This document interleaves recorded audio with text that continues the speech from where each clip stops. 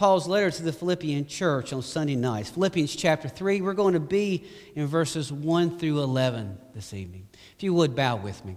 Lord, we come before you, we exalt your name, and we just pray tonight, Lord, that you would be with us as we continue to worship you through your word. We pray that you speak to us, that you, Father, would give us what we need, and that's understanding, Father, of your word. We pray that the Holy Spirit just unites us, Father, not only together, but with you.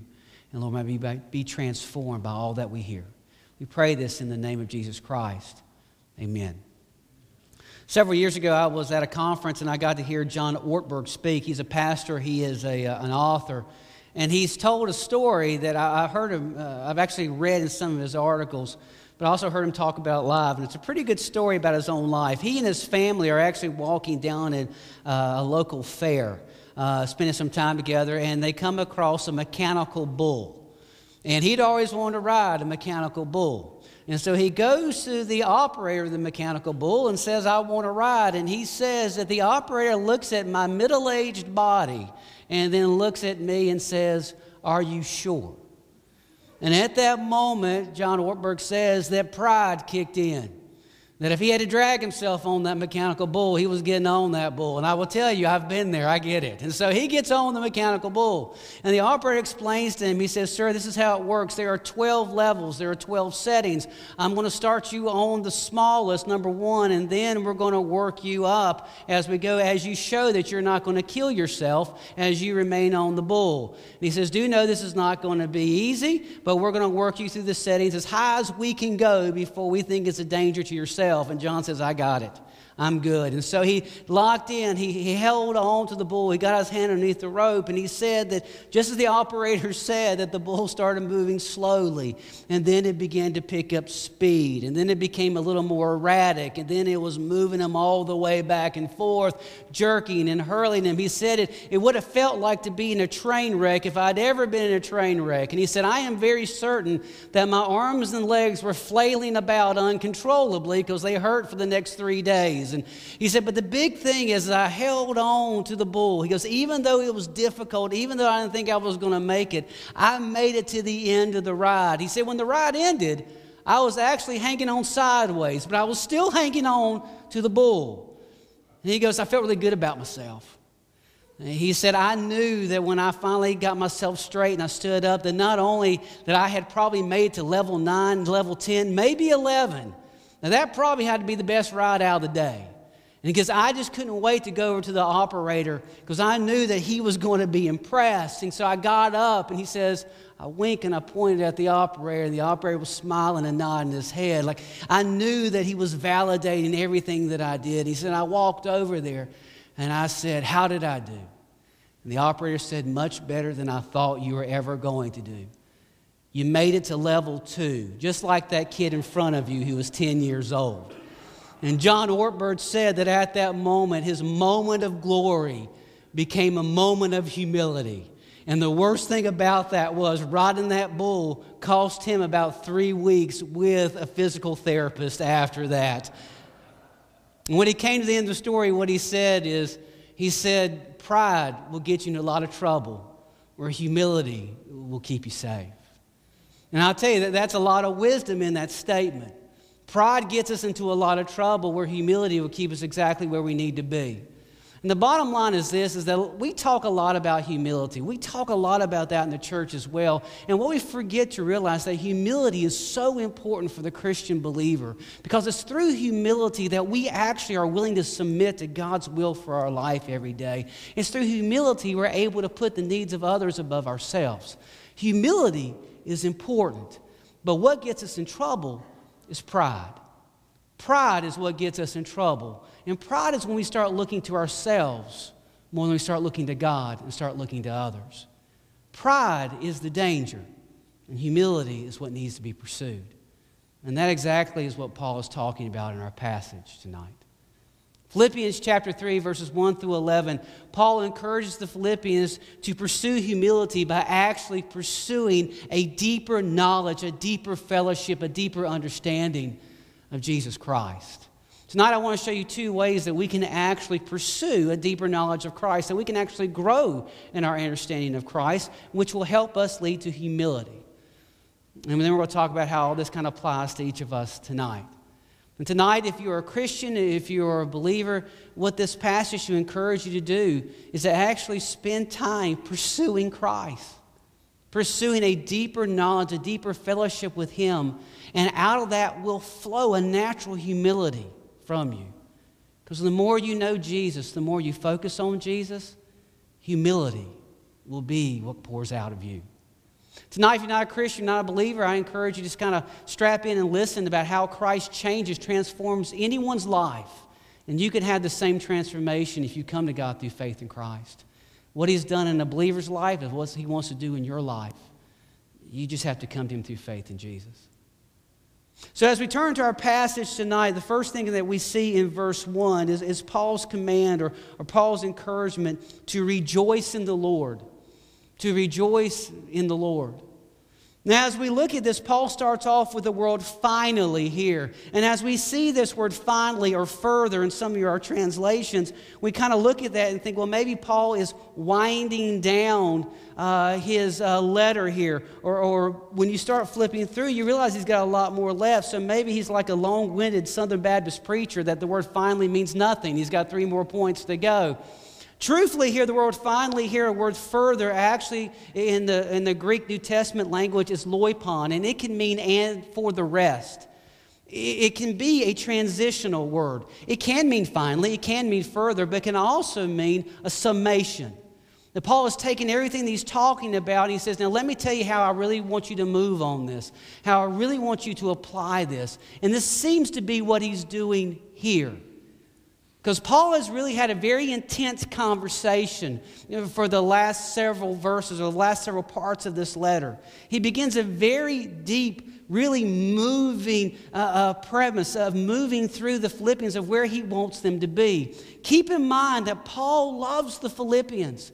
He loves this group, and in his love, he calls them out. Because we understand from this letter that there is some issues, there is some complaining, there is some grumbling, there is some disunity among the group, and they have lost their focus. They're not focusing on what is supposed to be primary.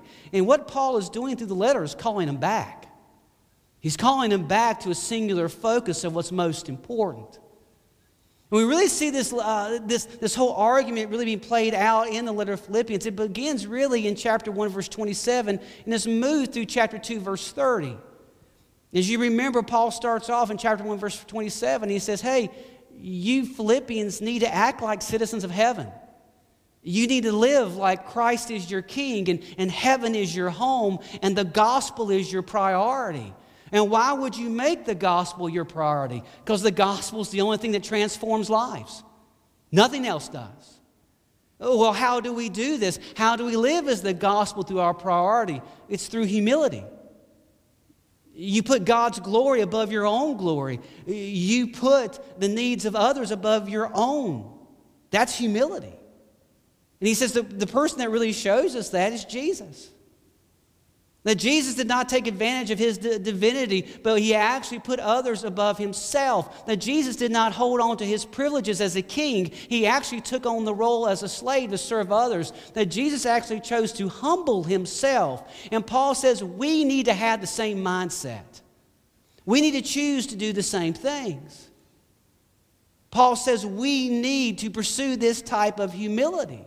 And Paul says when it does, you will end up pursuing your salvation daily. And what that means is you are pursuing your fellowship with Christ every day, growing in your fellowship, following him every day. And if you're following him every day, you need to do that without grumbling, without complaining, without arguing, because you're putting the gospel first.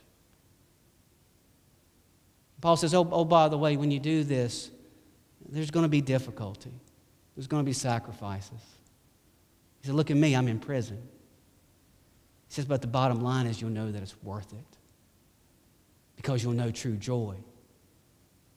Joy that only comes from being in fellowship with your King and fellowship with others. And then Paul says, listen, let me tell you, let me give you 2 examples of 2 guys who are actually doing this, who are pursuing humility for the gospel, Timothy and Epaphroditus. These are 2 normal guys that you know, that you've kind of hung out with. You know who these guys are. And honestly, if they can do it, Paul is saying, so can you. So as we see Paul's argument, we see Paul's discussion, Paul's calling all the way through with a group that he loves, the Philippians. He's not doing this in anger, he's doing this in love. And he's asking them that you need to get on the same page. You need to put God's glory. You need to put others above yourself. You need to rally around the gospel. The question is, how did they get in this position to begin with? How did they get off focus? How did they get off track? Well, how does any community get off focus? How does any community get off track? A lack of humility. We start thinking of ourselves more than we start thinking of God's glory. We start thinking of what we deserve more than we start thinking about the needs of others. When there's a lack of humility, what is most important begins to erode. I love the way C.S. Lewis describes humility. He says this: humility does not mean you think less of yourself. It means you think of yourself less.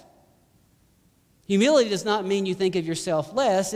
Think less of yourself. It means you think of yourself. I think I've messed that up 3 times. Can I get a designated reader? Can I get the lefty to come in here? Humility does not mean you think less of yourself. It means you think of yourself less. Did I get it right that time? Okay. All right. If I read it 11 times, maybe I need to read it a few more times. Bottom line, what he's saying is very clearly, it's not that you demean yourself. It means you're not the most important thing in your mind. And see, what really happens when we start really thinking more of ourselves, thinking more highly of ourselves, when ourselves become really the focus of who we are, really at the essence of that, we've lost our focus on Jesus.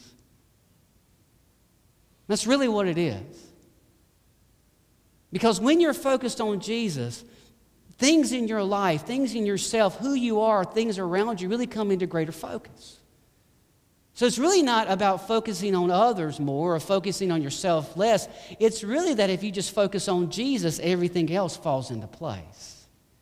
And this is what Paul means when he comes in chapter 3, verse 1. He says, finally, my brethren, rejoice in the Lord. What he's saying here is, find your joy in Jesus. Let Jesus be the source of what brings joy to your life. He's talked a lot about joy in this letter. He's talked a lot about rejoicing in this letter. This is the first time that he connects it with Jesus Christ. He says your joy comes from Jesus. Jesus is to be your focus. Jesus is what you are to look for. He says, listen, this is not bad for me to talk about joy all the time. I don't mind talking about it all the time, because in telling you where you need to find your joy, it's what's going to keep you safe. It's what's going to keep you focused. It's what's going to allow you to know what's most important. Because what Paul is going to get into, what he's going to describe, is if you focus on Jesus and your joy is in Jesus, humility follows.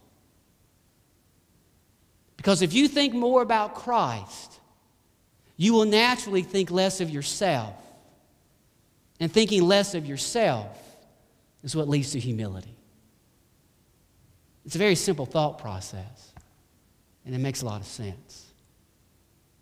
So what we see in chapter 2 through 11 is that Paul actually gives us 2 ways that we need to think more about Jesus. And as we think more about Jesus, thinking less of ourselves, which will naturally flow into humility. So in verses 2 through 7, we really see the first way that Paul says that we can actually think less of ourselves, think more about Jesus, and have humility. Now, humility actually is going to come when we let go of our achievements. When we stop holding on to our achievements and really focus more on Jesus than what we've done, than what we've acquired, than who we are, what we bring to the table, we think less of ourselves and more of Him. So Paul starts off, when he goes into verse 2, he rolls off very quickly 3 staccato-like, very quick, very short commands, very short warnings. He says, beware of dogs, beware of evildoers, beware of the mutilation, or beware of the false circumcision, beware of the concision. Who are these people that he just rips off real quick that we should know? Well, first off, let me just say this. If you want to know one passage that brought me more pain, it is Philippians chapter 3, verse 2, because when it says beware of dogs, anyone who owns a dog takes it personally, and they take it out on me. So let me just say this starting off. He's not talking about your beloved Fido. He's not talking about your beloved Fifi or whatever you got at your house that you love more than life itself, okay? He's not talking about your pets. Your dog is wonderful. Don't beware of your dog. Love them, all right? Understand this from Paul's context. In Paul's context, dogs were not lovable pets. They are not your third or fourth child, the one that you love more than your own children. Who loves their dogs more than they love their kids? Let's be honest. Amen. Thank you. Thank you for that holy hand. We all know it's true. Listen, it's easier. We know that. We love our dogs. I get it. But Paul's not talking to the back. During Paul's days, dogs were more like pack animals. They brought disease. They brought destruction. They ravaged wherever they went. That's what he's referring to. So he says, beware these dogs. Who is he talking about? He's probably talking about those people who used to follow him around, who would distort the gospel behind him, who would add into it or tear it apart or make it seem like something else. Beware those who are coming in, always bringing destruction as they come. Beware of evildoers. Who are these? More than likely, we're thinking that these are the people who will follow along and say that they're adding something along to the gospel, meaning that you have to follow the law or you have to follow these rules or you have to have this certain lifestyle. Beware the mutilation. Beware the concision. Beware the false circumcision. This is actually kind of fun, a little more difficult to get to. If you know the word circumcision or understand what it is in the New Testament language, the word circumcision is peritome. It means to cut around. If you know what circumcision is, you get the reference. The word that Paul uses here for mutilation, for false circumcision, for concision is katatome, and it means to cut through. So you get the idea, the reference that he's making. We know that in the Old Testament, circumcision was an outside sign of an inward relationship with God. That's all it was. It was an outside visible sign. But what Paul is referring to is people who said that you now had to do circumcision to actually have a relationship with God. It was required. So what are these three groups, these dogs, these evildoers, these mutilators, concision, false circumcision? What do all three of these groups have in common? That a relationship with God was about achievement. It was about what you could do. It was about what you could earn. And in that brought pride because you could achieve it. Paul says, don't be like them. Don't think that this is connected to what you can do or what you can earn or what you can achieve or what you've accomplished. Paul says in verse 3, we are not like them. It's very interesting where that he uses the pronoun we. He brings himself into the same understanding of Philippians, the group that he loves. He says, we're not like that. We understand what the truth is. We have the circumcision. We have the true circumcision. What is Paul talking about? In the Old Testament, in Jeremiah 31, verses 33 through 34, God says, one day I'm going to circumcise their hearts. See this in other places like Ezekiel 36:26. Paul declares in Romans chapter 2, verses 25 through 29, and Colossians chapter 2, verse 11, that Jesus Christ has brought the circumcision of the heart, that he changes us from the inside out. What is Paul saying? He's saying we are the true circumcision because we have been transformed by Jesus Christ. We did not do an action. We did not do an achievement. We did not earn it. We did not add to it. We were changed through faith in Jesus Christ. And because of that, our worship, because of that, our service is empowered by the Holy Spirit. Because of that, our boasting, our rejoicing, our glory is found in Christ alone. Because of that, we have no confidence in the flesh. We have no confidence in what we can achieve. What we understand is we didn't do it. Jesus did it. And then Paul moves it even further. He goes, oh, by the way, if these folks have confidence in the flesh, if they think they can earn it, if they think they can deserve it, if they think they can achieve it, hey, I got them beat. Paul says, I am the gold medal winner. I am the blue ribbon holder. of all things achieved if I can earn righteousness. I could get it myself. In verses 4 through 6, he says, look at my pedigree, look at my resume, look at my qualifications. He says in verse 5 that he is from the stock of Israel. What does that mean? He's saying, listen, I was converted into this. I was born into it. You Gentiles got converted. I came into the family. I have a Jewish family. I have a Jewish background. He said, we're so Jewish, I was circumcised on the 8th day. I mean, I did it right. You want to talk about circumcision? He says, more than that, I'm from the tribe of Benjamin. I'm not from those northern tribes that rebelled against God. I was part of the southern group. I was part, because the south is better. Amen. Can I get an amen from anybody? It's part of, there we go, that holy hand. He's part of the southern group. I was with Judah. We stayed in it a whole lot longer. We weren't a part of that rebellious northern kingdom. He says, you want to go further into it? I'm a Hebrew of Hebrews. What does this mean? I speak the language. I know the law. I know all the customs. I wasn't one of these Gentile Hebrews. I'm a Hebrew of Hebrews. I know the inside stuff. I know the secret handshakes. He says, let's go even further. You want to talk about the law? I was trained as a Pharisee. I was a trainer of these people. I'm the one who interpreted the law. And if you want to know about zeal for the law, I persecuted the church and anyone else who went against it. I was passionate about it. And if you want to talk about earning righteousness, I was your guy. I was the man. I followed the law to the T. If anybody can earn it, if anybody has the degree for it, if anybody has the heritage for it, it's me. And then in verse 7, Paul says, but what things were gained to me, these I have counted loss for Christ. See, what he's saying is, it ain't earned. It's not deserved. It's not achieved. It's not about gold medals. It's not about classes. It's not about family. It's just about Jesus.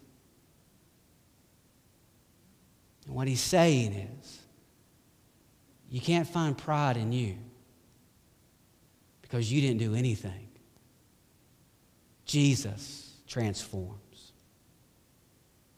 And that's Paul's point. As we look at the letter of Philippians, we understand there were some issues going on in the Philippian church. They were arguing, they were grumbling, and there seems to be some pride in the mix. And we really don't understand what the pride is about. It could be the fact that they were so really proud of their Roman heritage. Or it could be the fact that they really were in an economically high status, that they were well off. There could be some entitlement in here. And what Paul is really bringing out is this: don't get caught up in everyone else. Don't think that you've achieved it. Don't think you've earned it. Don't think you're worthy of it, because Christ alone transforms. Paul says our worship, our service is empowered by the Holy Spirit. He says our glory, our boasting, our rejoicing is found in Christ alone. And we have no confidence in what we can achieve, because in everything we have, it means nothing next to Jesus Christ. See, Paul's point is this: we got to let go of what we think that we've earned or what we have achieved or what we have done. It doesn't matter how many doors we knock on. It doesn't matter how many classes we've attended. It doesn't matter how many committees we've served on. It doesn't matter how many years we've attended church, because the bottom line is we've done nothing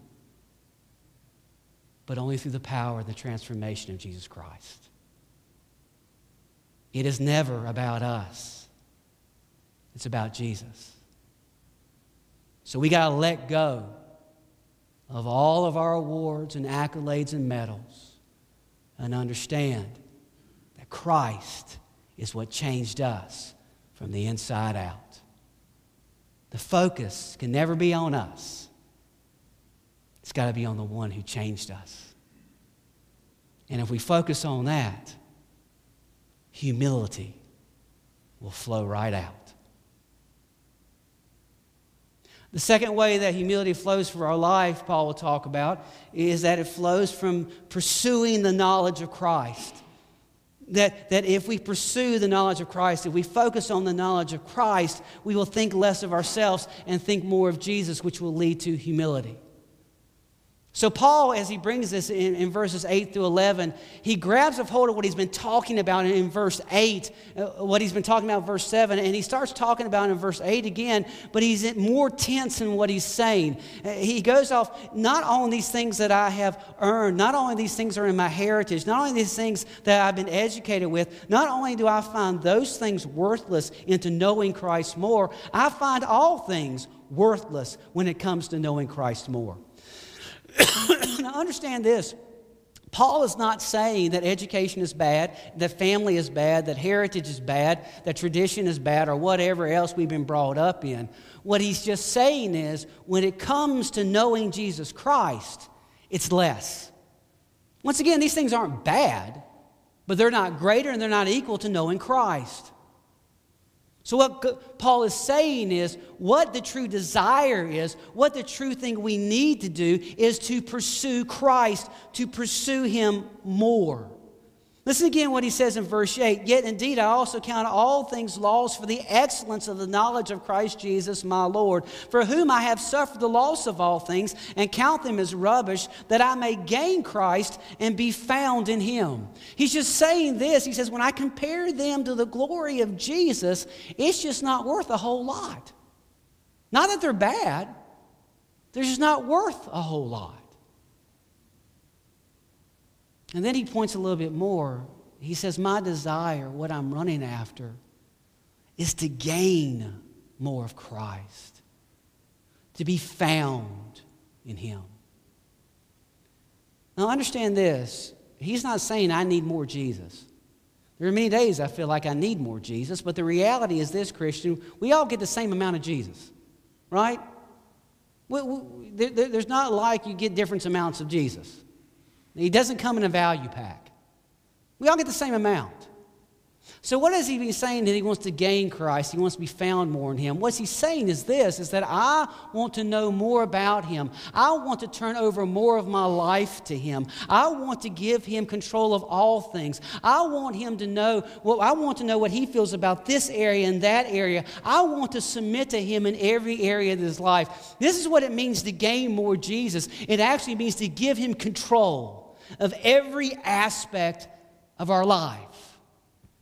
Paul's saying that's what I want. That's what I'm running after. That's my desire, to give Him more of my life, that I know His thoughts, His desires, His will. That's what I'm pursuing. That's what he means by the knowledge of Christ, growing, gaining, being found in Christ. And Christian, we got to ask, is that our desire too?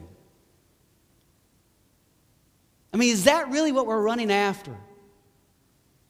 Is that our greatest desire? To give Him every area of our life for Him to be in control. Do you want Him to be in control of your family so you'll know what He wants for your family? Do you want Him to be a part and in control of your job so He can take your job to be whatever it is He wants it to be? Do you want Him to be in control of your daily life, your personal life, so He can take all of you into? Is that our desire? What do we really want? So that's what Paul is saying. I just want more of Him in control and less of me. That's what I'm running after. Because what Paul is saying is that when Jesus is in charge, it changes everything. But Paul doesn't stop there. He gives us an understanding in verses 9 through 11. He says, listen, let me just tell you what I've learned so far. Let me just tell you how Jesus impacted the way I see things, how He's impacted the way that I actually perceive the things around me. And what he talks about actually is salvation. Let me show you, let me talk to you about the way that Jesus has impacted the way that I see my salvation, my rescue, from my separation from God through faith in Christ. You guys remember a couple weeks ago we talked about the three aspects of salvation? You remember that? Justification, sanctification, and glorification. We had that little shallow dive into theology, and you were like, praise God, let's not go there again. But we got to go there again, I'm sorry. We're going to hit it again. Because this is what Paul talks about. He actually says, let me tell you how a knowledge of Christ, how a deeper understanding of Him has changed the way I see justification, sanctification, and glorification. That's what he talks about, verses 9, 10, and 11. He says, let me show you what it's done. In verse 9, he's talking about justification. And remember that the justification is that one-time event that we come to God through faith in Jesus Christ, and in that we are saved from the penalty of sin, saved from eternal separation from God. It's where God declares us right. It's where God declares us just, that we are right with Him forever because of Jesus. Remember, it's a one-time event. We'll say it's like this altar right here. It's one time, we can hit it, we see it, it's right there. Listen to what he says about his justification. He said, this is what I understand now by knowing more of Jesus. Look what he says in verse 9. Not having my own righteousness, which is from the law, but that which is through faith in Christ. The righteousness which is from God by faith. What is he saying? He's saying, this is what I understand. That God didn't save me because I was righteous. That God didn't rescue me because I was good. That when I understood more about Jesus Christ, when I understood it from Him and knowing more of Him, what I understood is that Jesus gave me His righteousness in faith. That when God sees me, He doesn't see my pedigree. He doesn't see my background. He doesn't see my accomplishments. When I come to Him through faith in Jesus Christ, He sees Jesus' righteousness. So what is He saying? He's saying my justification, it ain't about me. It's about Jesus. In verse 10, he talks about His sanctification. Remember, sanctification is that daily process. We said it's like the aisle leading out to the door. It's where we are constantly being saved from the power of sin in our life. Understand this, that when you're justified through faith in Christ, you are released from sin, but we like to shackle ourselves back to it. So in sanctification, we are learning every day how to live in the power of the Holy Spirit, every day to live out God's Word, every day to follow Him. It's a process, and it moves over time as we're growing to be more and more like Christ. It's like this aisle leading right out the store. In verse 10, Paul says, let me tell you what I've understood about my sanctification as I've grown in Christ. He says that I may know Him and the power of His resurrection, the fellowship of His sufferings, being conformed to His death. Paul says, let me tell you what I've figured out about this daily process in life. It ain't about me. It's about knowing Him. My life is not about pursuing my wants, my desires, my happiness. My daily walk is about knowing Him more. And as I am knowing Him more, Paul says, I have learned that I have the resurrection power of Jesus Christ working in me. And the same power that rose Jesus from the dead is the same power that's working in me every day to become more like Him, to know Him. And as I'm being more like Him, I'm working in His sufferings. What does that mean? That while it's hard, I'm being empowered by the Holy Spirit to continue to serve Him and to love Him. And He's working in me that I'm going to be conformed like Him in His death. And what does that mean? It means Jesus obeyed God to the point of death. That in my daily walk, the same power that arose Jesus from the dead is working in me to know Him and grow in Him. So what is Paul saying? Well, I figured out in knowing Christ that my daily life, my sanctification, it ain't about me. It's about Jesus. And then finally, he talks about His glorification. That's what we said, going out that doorway. Glorification is when you are saved from the presence of sin. And the only way you are saved from the presence of sin in your life is when you're face to face to Jesus in heaven, right? Call that going to glory. Amen. May we all look forward to it, but not right now and not tonight. But may we look forward to its coming. So glorification is when we are saved from the presence of sin. And as we look towards that, we see that Paul says in verse 11, if by any means I may attain to the resurrection from the dead. Do you understand that in Paul's saying here, he's not questioning his salvation. He's not questioning whether he's going to spend eternal life with God. He's not questioning that. What he's saying is, as I've gone closer to the Lord, I just understand I'm not going to take it for granted. That heaven ain't my birthright. I don't deserve it. I haven't earned it. Now, he knows that God's going to give it to him because God's always faithful. But he's not going to act like it's a birthright, like he is something that he deserves. That God in his mercy will be faithful to give it to me because of his love. The best way I can describe it to you is this. We've all got kids, right? We've all got grandkids. Now, you people with grandkids, I don't want to talk to you about your grandkids. You're crazy. Let's talk about when you had your kids, right? What's the one thing that tears up a parent more than anything else is when you give your kids something out of the graciousness of their heart and they're not thankful for it, are they? I know your kids are never like that, so just imagine like it would be. And when your kids act like they've earned whatever you're giving them, like they deserve it. Now, let's be honest. Have you ever wanted to just take it back? Yes? Amen? Can I get an amen? Anybody?